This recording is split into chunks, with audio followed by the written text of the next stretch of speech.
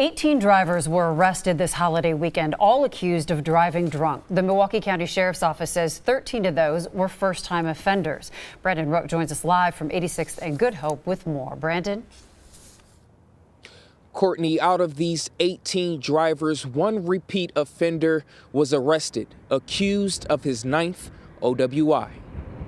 It makes you wonder, calling a cab, Uber, or Lyft as an alternative is much less than an OWI. But for 18 drivers, they chose the more expensive option. 5 of them repeat offenders. Milwaukee County Acting Sheriff Richard Smith is disgusted. He says, in part, appalling, a drunken driver without a valid license. And both drivers without the sense not to drink and drive and without the moral courage to stop instead of flee our deputies. Now they find themselves again in handcuffs and face new charges. Help me change the culture. Enough. 4 down, 1 in custody.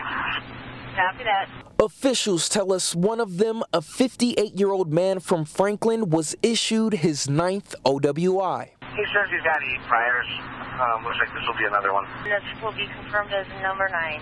A 48-year-old Milwaukee man was also arrested, accused of his 6th OWI. Deputies say the man sped off and reached speeds of up to 95 miles per hour. The deputy eventually caught up with the car, but the sheriff's office says the squad car was then rammed by the suspect. Be advised, such a granny, so cut it off.